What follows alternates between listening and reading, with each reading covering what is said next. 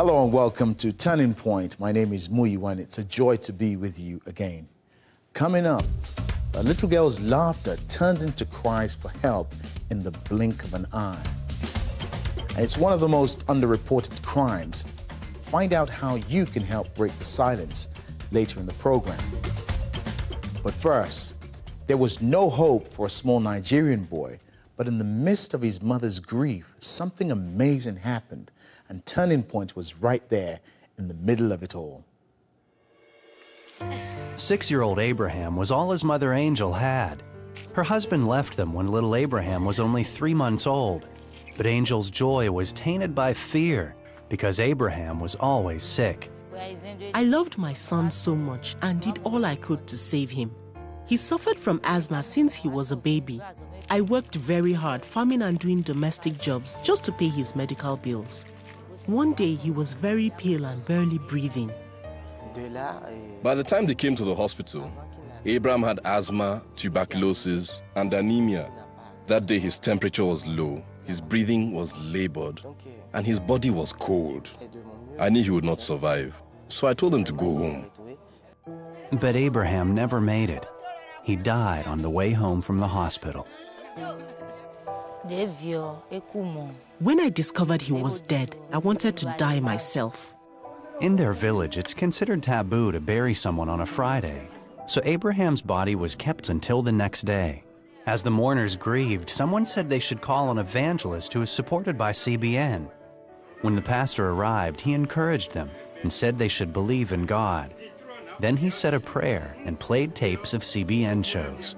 I assured them that a miracle would happen and Abraham would resurrect. But the villagers started hurling insults at me, saying, "How can a person who died over 24 hours ago rise again?" But I was encouraged that with God, all things were possible. As the crowd watched CBN's Turning Point, one of the hosts began to pray for miracles. At that moment, an amazing thing happened. We were all surprised to see the body move. Just when they were ready to take him away for burial, he came back to life. The people were shocked. Then he arose, and we thanked God. It's no story, it happened. The boy was dead, but after 24 hours, he rose up again.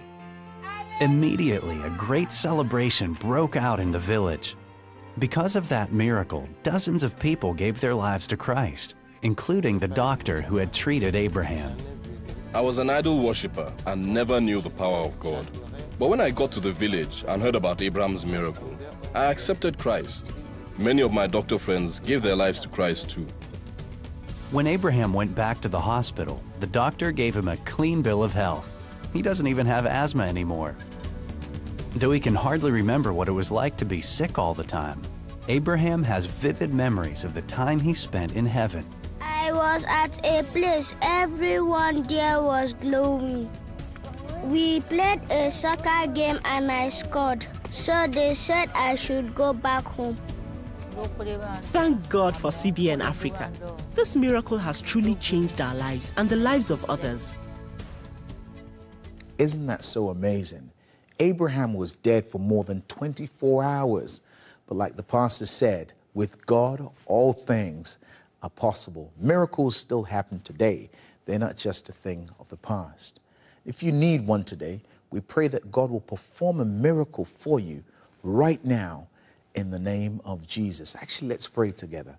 Father, we come to you with confidence, knowing that miracles still happen today. As we've seen with the case of Abraham, you still do miracles. So, Father, we ask that every impossible situation that someone is in right now, as they cry out to you, answer in the name of Jesus and turn it around.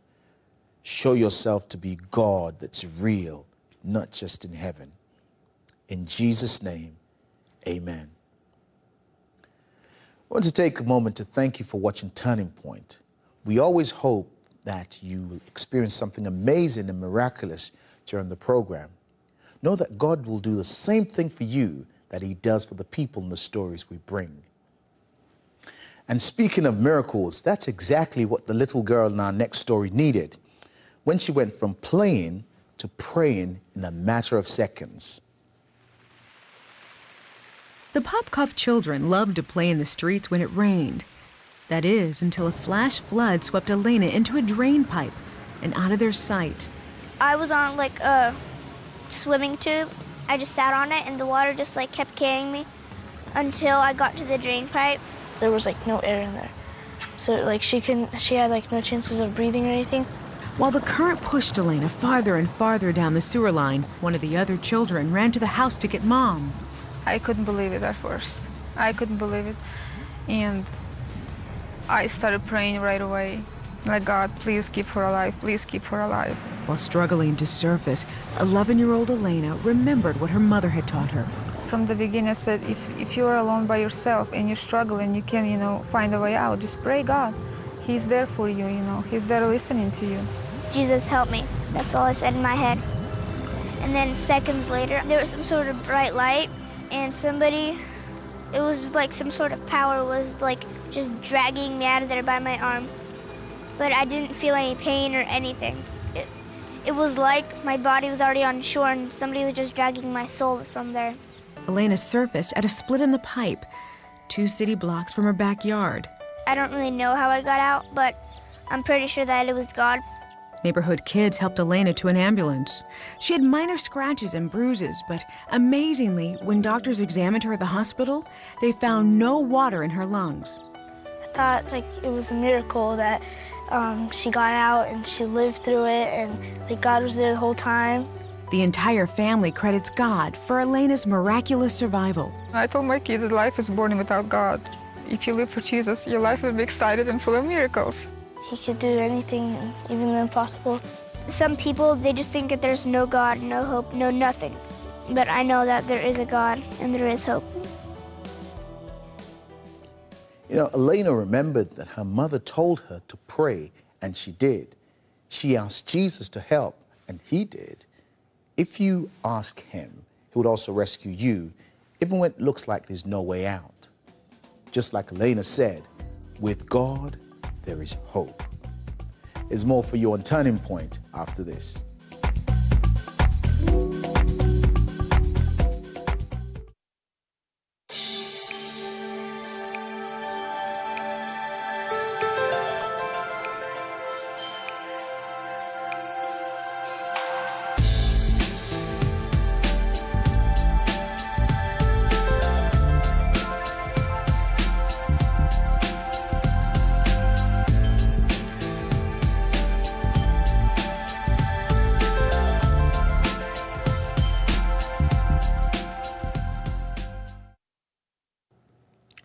Would you be surprised if I told you that up to 36% of girls and 29% of boys have suffered child sexual abuse? At least that's what researchers think. But to be quite honest, it's hard to say exactly how many victims there are, because most of the time, abuse is not reported. But why is that? And what are the dangers of remaining silent? Holly Flood finds out.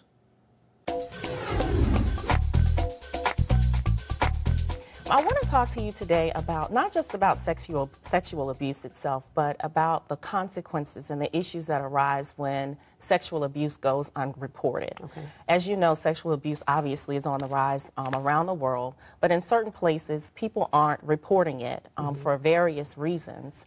What do you think are the major consequences to not reporting sexual abuse, especially for the victim?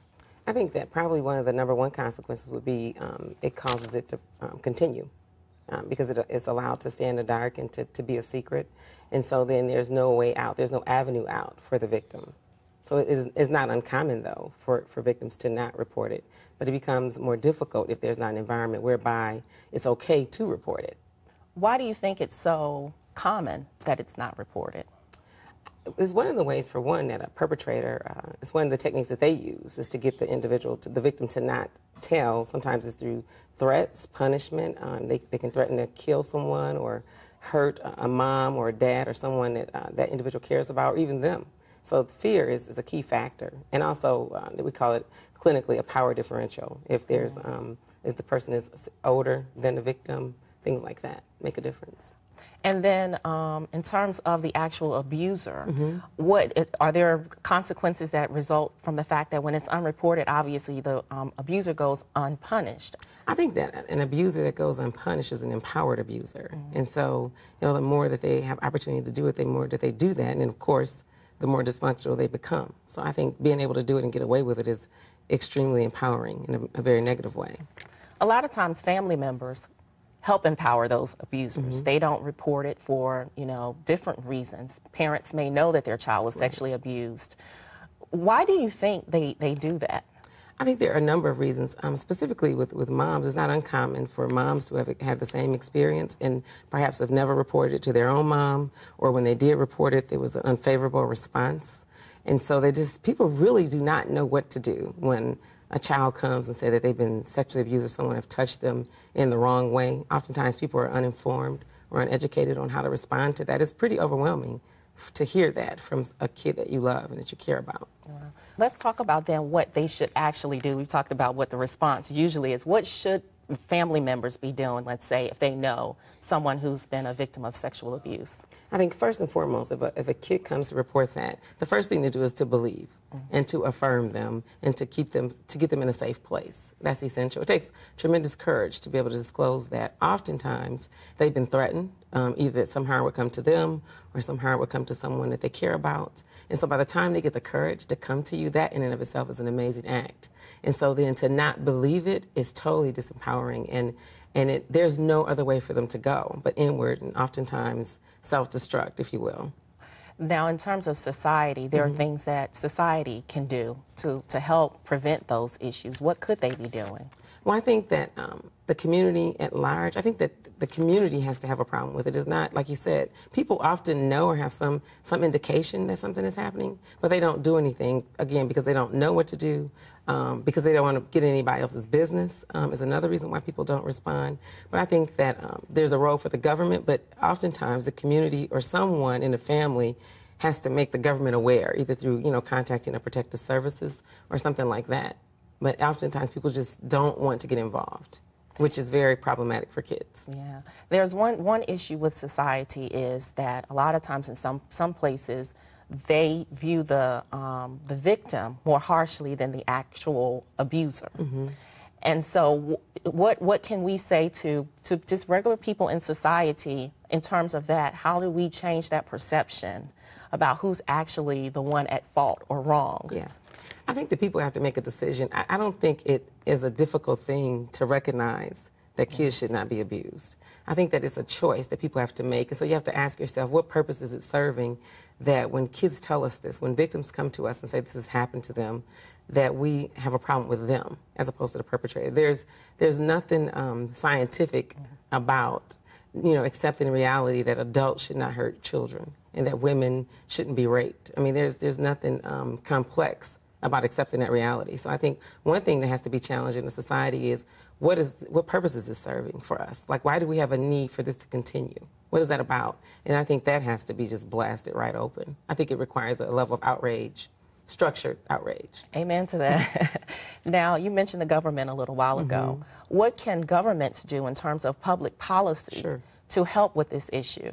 I think there are just basic laws that could be put into place. Like in the United States, there's certain people who are required to report, and then there are lines that are established for anybody to call and report if they believe something is happening to a young person. So I think there's some infrastructure that needs to be there so that the government can investigate. But then the government also has to have a place of safety. Like you can't expect young people to come out and say these things and then have to go and be in that same setting.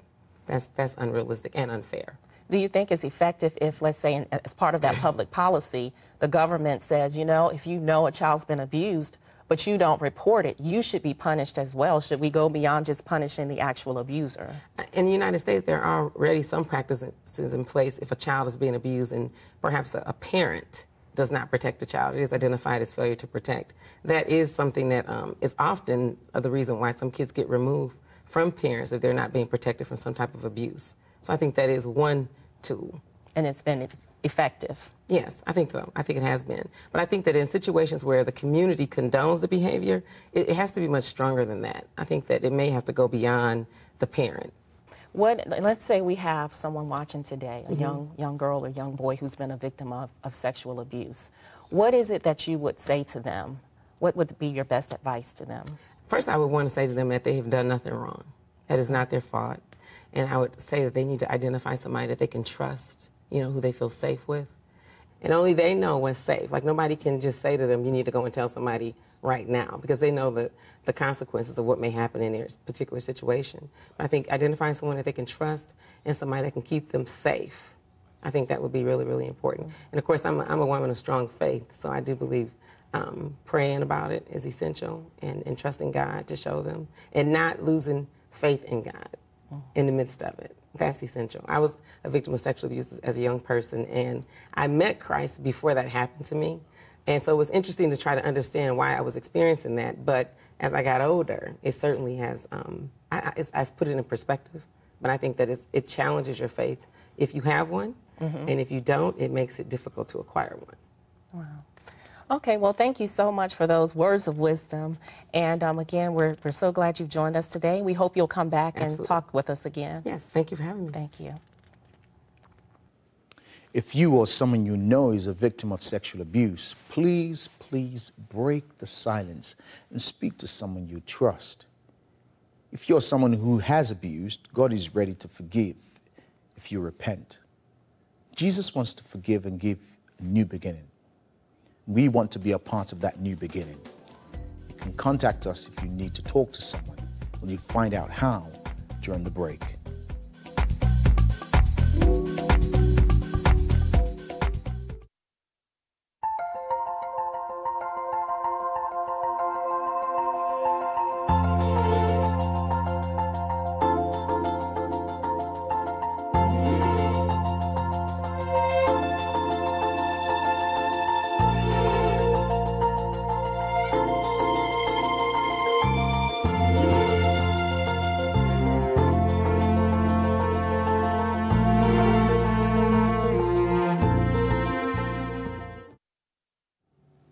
Welcome back. Mary DeMuth just wanted to be loved. Instead, she was neglected and abused. And to top it all off, the people who pretended to be her friends were the very ones hurting her the most. I grew up in a pretty unsafe home where there was drugs and wild parties, and it was scary to me. All I really wanted was to be safe. All I really wanted was to be taken care of. All I really wanted was to be loved. Mary DeMuth felt the sting of loneliness as a little girl. She fended for herself while her mother and stepfather were preoccupied with their own lives, partying frequently. She was farmed out to a babysitter who cared nothing about her safety. I would go to my babysitter's house, and these neighborhood boys who were probably 13 and 16, they were brothers, would come to the house every day, and they would ask if they could take me out to play. And my babysitter just did not really want to be bothered with having to take care of me, and so she said, sure, go ahead. And so they would take me anywhere where I wouldn't be seen or heard. They took me to their bedroom and their bunk bed when their mother was making cookies, and they would rape me over and over again. And they would take me to deep ravines in the woods. When that was happening, I would just kind of escape in my mind. I would look up at the trees and I would see the limbs, and I would just watch the limbs. I would just look at them sway above me, and it was my way of kind of disconnecting. The abuse went on for months. But one day, when the boys started bringing their friends to join in with what they were doing, I couldn't do it anymore. I couldn't have more people come and be a part of this molestation, this sexual abuse. Mary gathered up the courage to tell her babysitter. And so I fully believed that the babysitter would tell my mother. And the next day, there was a knock on the door again. And the boys were there, and they took me out. And the next day, they came again. And the next day, they came again. Until Mary found an escape at the babysitter's house. I would sleep and pretend to sleep for hours and hours and hours, and the boys would come and knock, and for some reason, when I was sleeping, she didn't make me wake up. After Mary finished kindergarten, she never saw her abusers again. The abuse stopped, thankfully, because we moved far, far away, and they couldn't get me anymore. But the emotional torment caused by the abuse followed her for years. Then came the news of her biological father's sudden death. Mary was devastated. My father was my hero, but I only saw him every other weekend for a day or two. And so when he died, something died in me. Sometimes I would pray even though I didn't really even know who God was. I just had so much grief, I didn't know what to do with it. And so at that point, I thought, what in the world am I doing on this earth? Why am I even here? What's the point? She penned a suicide poem, but she never followed through with it.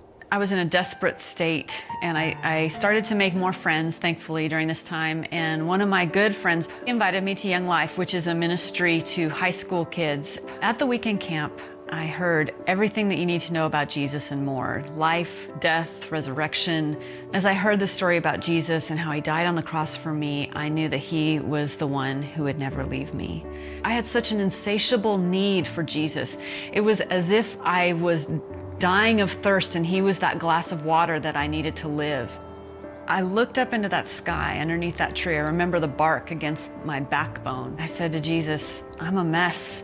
I hope you don't regret this. Please take me. Please take me. And he met me in that moment, and his presence was there, and I knew I would never be the same, that my life was completely changed, that all that abandonment and pain and strife was gone. Mary says Jesus began to heal her emotional wounds and her relationship with her mom. Once I met Jesus, I was kind of on a truth hunt. Jesus was the truth and had set me free, but I wanted to know more of the truth. And I wanted to know if my mom knew about the rapes that happened to me when I was little. And then she said to me, I didn't know, the babysitter never told me. So that really did help heal a part of our relationship. The healing continued in college. God surrounded Mary with Christian friends. So they spent those 4 years just laying hands on me and praying for me, letting me cry when I needed to cry. All that healing just came, at the other end of their hands and their prayers. And that's just the power of God healing. Mary says through Christ, she was able to forgive the boys who molested her. I just breathed a prayer and just said, Lord, I forgive them. Bless their lives. I pray that the abuse that they gave me wouldn't inform the rest of their lives. I pray they bring it out into the open. I pray that they would be set free. And something in me broke then, just this ability to pray for those who had done that to me. Now a wife, a mother, and an author, Mary invites her readers on a journey to discover the love, freedom, and eternal life found in Jesus Christ. That's the gospel. Transform lives, that God would reach down from heaven, pull us out of the pit, set our feet on a rock, and make our footsteps firm. That's what God does for us. He is capable of turning whatever trial that you've been to into some sort of triumph for His glory alone. Mary was courageous enough to cry out for help, but her babysitter didn't help. There was someone who did. His name is Jesus. Listen to what Psalm 40 says. I waited patiently for the Lord to help me, and he turned to me and heard my cry. He lifted me out of the pit of despair, out of the mud and the mire. He set my feet on the ground and steadied me along my way. He's given me a new song to sing, a hymn of praise to God. Many will see what he has done and be amazed. They'll put their trust in the Lord. What the Lord did for Mary was amazing. He stepped in and changed Mary's life when no one else could, and he could do the same for you. If, like Mary, you've been neglected and abused, and the pain is more than you can bear, please contact us. We want to help. During the break, you'll find out how.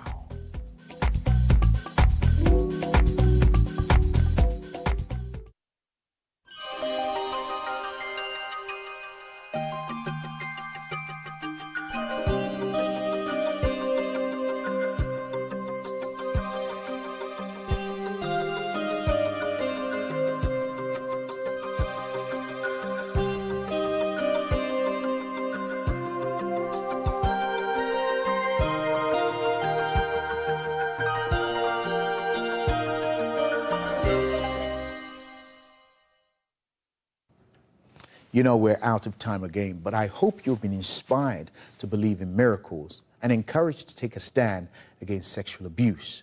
Visit our website for more stories, turningpointzone.com. You'll be encouraged.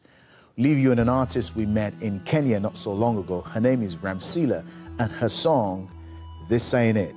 See you soon.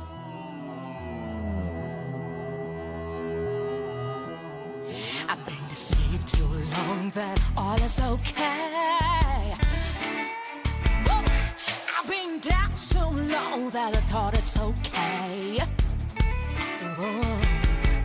Till the day that I realized I can have all the Bible says, and I found my identity in what my Father says, and He wants the best for me. That's when I saw the light and said, hey, this ain't it. I made up my mind. I'm gonna take back what is mine. This ain't me. The devil's a liar. I've had enough and I'm going higher. This ain't it. I made up my mind.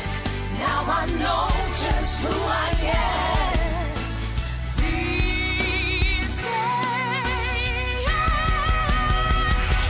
This ain't it.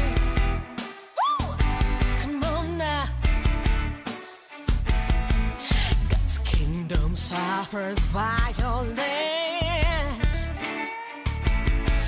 and the violent take it by force. That was when I realized that this spelled out war. Are you tired of being dead? For the armor of the Lord, we're now in a battlefield. Everybody shout aloud and say,